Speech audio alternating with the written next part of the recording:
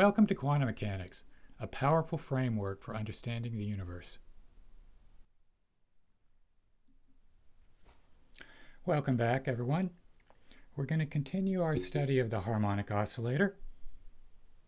Remember last time we expressed the Hamiltonian for the harmonic oscillator as h bar omega times the quantity number operator plus a half. So we're concerned with the number operator, finding the eigenvalues and eigenstates or eigenvectors of the number operator.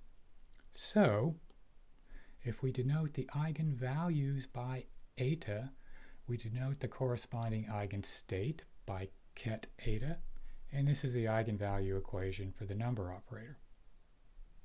Okay, we left off with this statement here.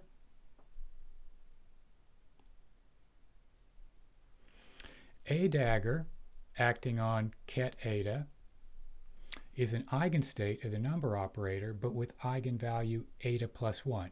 So this is where the raising operator notation comes in. So if somebody says, here's an eigenstate of this equation, what do? You plug it in and see what you get.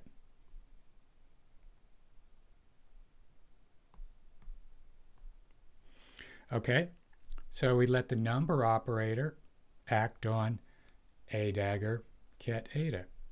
Now, we want to get the number operator acting on ket eta because we know what the number operator does to ket eta. It just delivers us the eigenvalue eta multiplying ket eta. So we want to switch the order of A dagger and eta, but we can't because they don't commute. But we have this commutation relation. We can switch the order, but we have to add to it A dagger.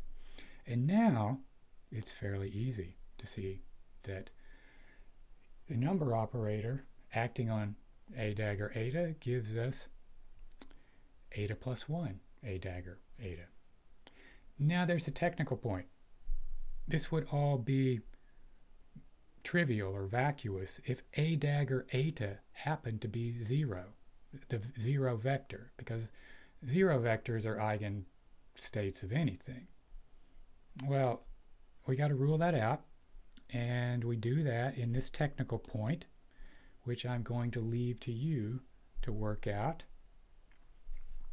It's important that you actually work through this because you're going to learn a lot using the commutation relations and the expressions that we've already derived. So, good exercise. Okay, then the next point we want to work out is that A acting on eta is an eigenstate of the number operator, but with eigenvalue eta minus 1. There's our lowering operator.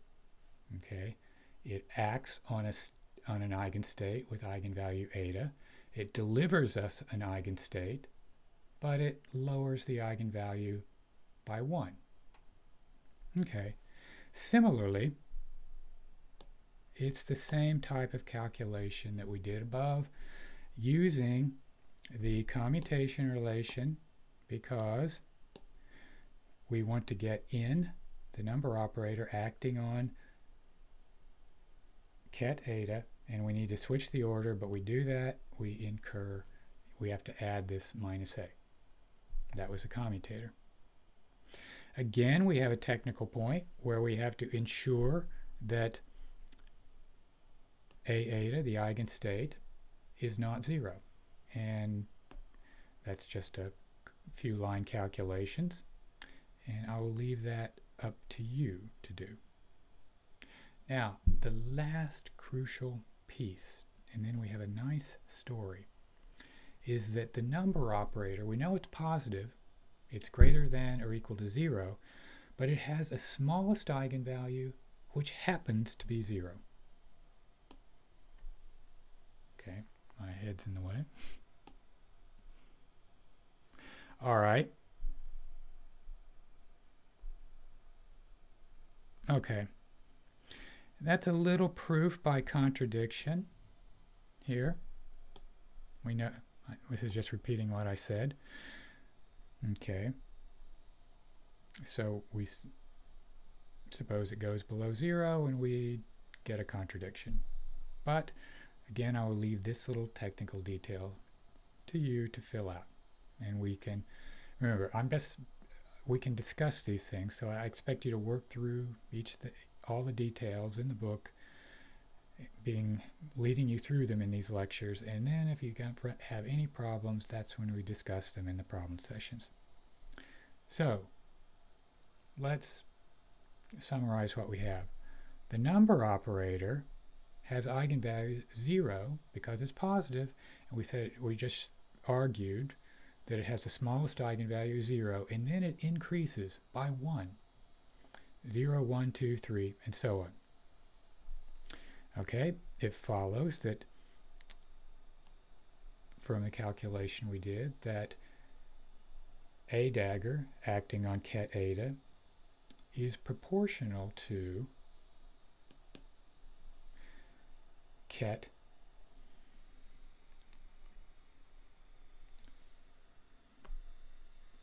so not n, I'm denoting the eigenvalues by n now, n plus 1. Proportional. Why? Because we can't guarantee that if we operate on a normalized eigenstate with an operator, it stays normalized. So we say it's proportional to, but we're going to normalize it. All right. A acting on eta, we've shown in our calculations above, similarly is proportional to an, ket n minus 1. And so we deal with it by the proportionality constant by normalizing it, because we want all our eigenstates to have norm 1. Okay. Now that's a good place to stop. These calculations were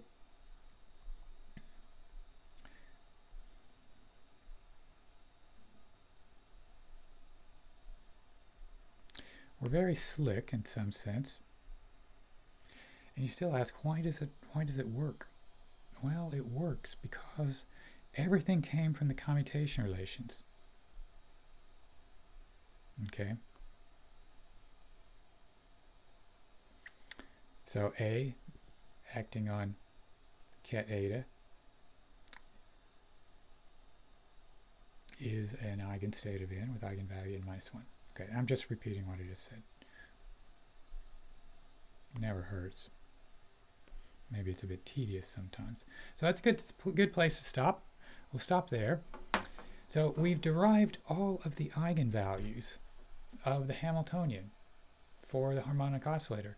And what are they? They're h bar omega times n plus a half, where n goes from 0 to infinity. Okay.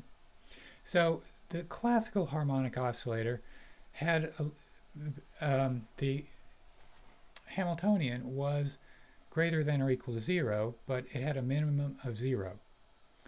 The quantum Hamiltonian oscillator never has 0 energy. The minimum of energy is h bar omega over 2. And then it has discrete jumps of energy from that point on. So n plus a half h bar omega. We increment by 1, 2, 3, and add a half to each. But the classical harmonic oscillator, the energy varied continuously from 0 to infinity. A quantum harmonic oscillator goes to infinity, but just in these discrete jumps. Okay, what's missing? We know all the eigenvalues, but what about the eigenstates? Okay, I will pick up with that in the next lecture, which will finish up chapter 3. Okay, bye everybody. See you next time.